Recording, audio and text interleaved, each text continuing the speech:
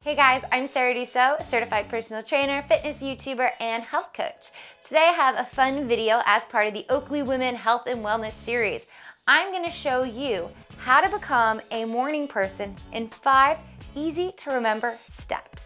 So why work out in the morning? Well, studies have shown that people that work out first thing in the morning are less likely to skip out on what they plan to do that day.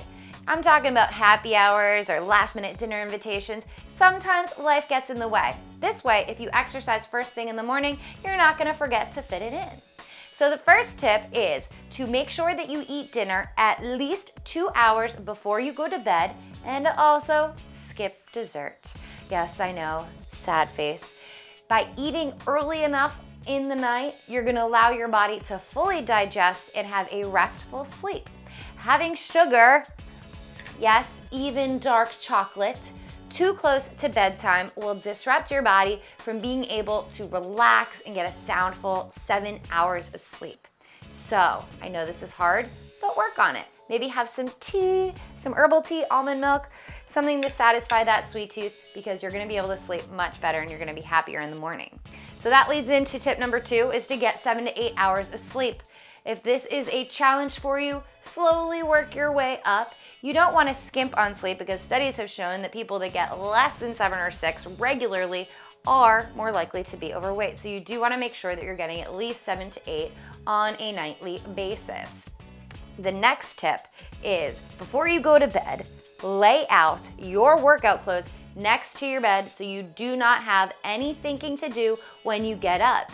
Your alarm goes off, you get up, and you just slip it right on. Easy enough, right?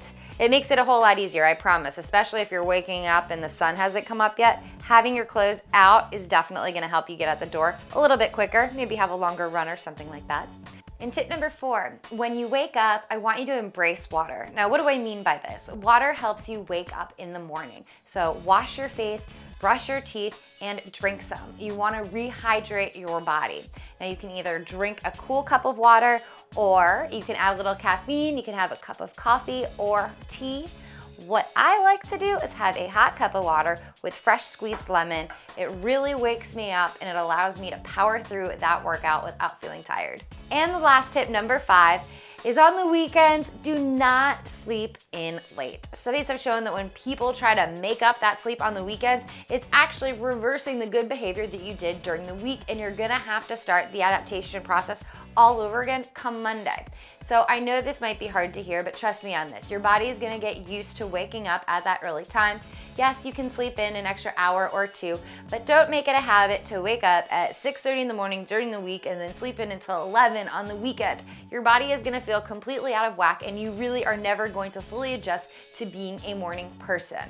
So if you're watching this video, chances are you're trying to become a morning person. You now have the 5 tips that you need to go ahead and achieve it. Good luck, and I'll see you guys soon.